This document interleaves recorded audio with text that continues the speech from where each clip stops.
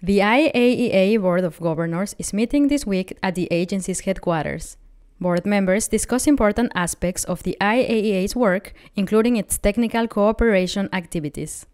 In his opening statement, Director General Yukiya Amano updated the board on verification and monitoring activities in Iran. Iran is implementing its nuclear-related commitments under the Joint Comprehensive Plan of Action.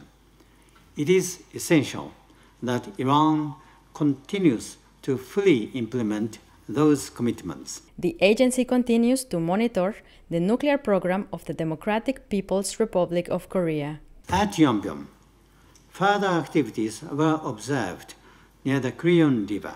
At the light water reactor, the agency also observed activities consistent with the fabrication of reactor components and the possible transfer of these components into the reactor building.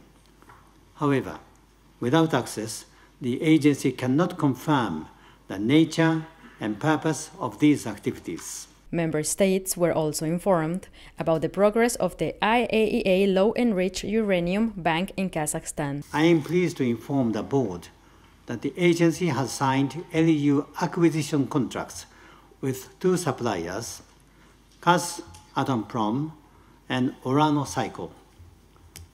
Our aim is to have the LEU delivered to the IAEA storage facility before the end of 2019. From Vienna, Austria, this is Alejandra Silva reporting for the IAEA.